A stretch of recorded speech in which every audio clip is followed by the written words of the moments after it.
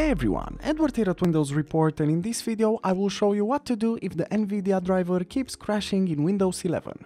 So the first solution that you should always take in consideration is to reinstall the Nvidia driver. To do this, right-click the Windows button and select Device Manager from the list of options. Now, in the Device Manager window, make sure to expand Display Adapters by double-clicking on it, and afterwards right-click on the Nvidia problematic device and select the Properties option. Now, in this Properties window, make sure to click on the Driver tab, and as you can see, you have in here multiple buttons and options to click on. The first one you can take in consideration is to update the driver, so click on the Update Driver button, and in here click on Search automatically for drivers. Now Windows will try to find the best possible drivers for your PC. Another great method is to use DriverFix, which is a free updater application for Windows. So basically DriverFix scans your whole system and then searches the web for the most recent drivers. And from there on you can choose to update the drivers you need manually or all at once if you upgrade to the Pro version. So make sure to check it out and get it for free by accessing the link in the description below. Otherwise, you can also roll back the driver if the device fails after updating the driver. You can roll it back to the previously installed driver. And if that step doesn't work properly either, you can also uninstall the device. So click on the Uninstall Device button, and in here now check the box next to attempt to remove the driver for this device. Lastly, just confirm by pressing on the Uninstall button and then restart your PC. You will see that after restarting your PC, the Nvidia driver will be automatically reinstalled. Another useful solution is to download the Nvidia driver from the official website and install it. Firstly, let's find out what type of graphics card you have from Nvidia. So to do this, press the Windows button, then simply type DXDIAC. Then click on the search results based as a run command.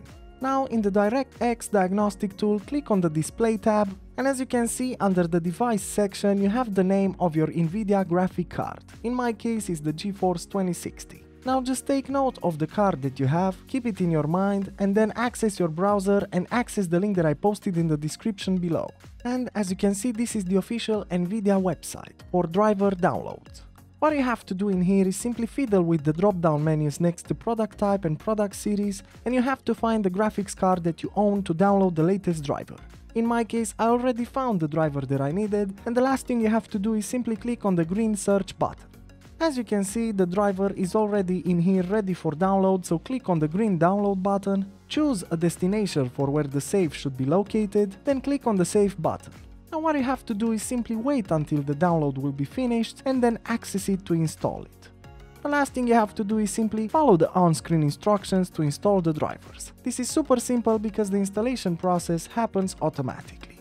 You can also reconfigure settings in the Nvidia control panel. To do this, press the Windows button, then simply type Nvidia. Now simply select Nvidia control panel from the search results. In here on the left panel, make sure to locate the 3D settings and then click on the Manage 3D settings option. Now in here on the right side you have a list of settings, so scroll down until you find the vertical sync and make sure to click the drop down menu next to it and select the Off option. Also in here, make sure that the power management mode is set to prefer maximum performance. So just click on it to open the drop-down menu and select the prefer maximum performance option. Now the last thing you have to do is click on the apply button to save the changes, restart your PC and check if the problem still persists. And lastly, another useful solution is to uninstall the conflicting applications. To do this, press the Windows button, then select the settings icon, and afterwards make sure to click on Apps on the left pane, and then on the right side click on Apps and Features. Now in here just locate the conflicting application, click on the ellipsis next to it and select the Uninstall option. After uninstalling the application, the last thing you have to do is simply restart your PC and then check if the problem still persists. And that's it, plenty of solutions to consider. As usual, for more information and details you can check the article in the description below. And if you enjoyed this video, just make sure to like and subscribe to our channel. Thank you.